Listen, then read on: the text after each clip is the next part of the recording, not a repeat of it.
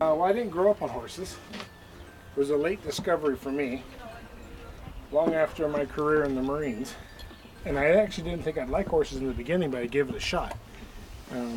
Turns out I like them a little more than people.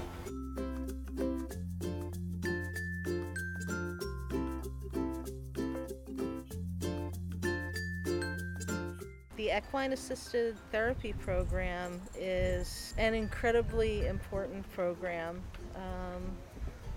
to the veterans that we serve at the VA Palo Alto healthcare system. I think it has so many benefits, almost too many to name, and for every veteran, the benefit is different and all good.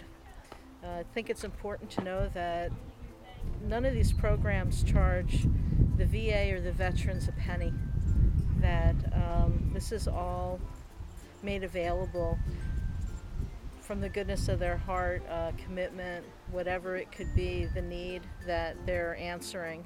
And I think that's an important thing to recognize. It's very calming. I mean, when you're on a horse, you have to be present in the moment. So you can't, the other things that are going on in your world, those things disappear, and what's important to you when you're riding is that connection between you and the horse, and that's what I enjoy about it. Just that feeling of partnership, relationship with another animal.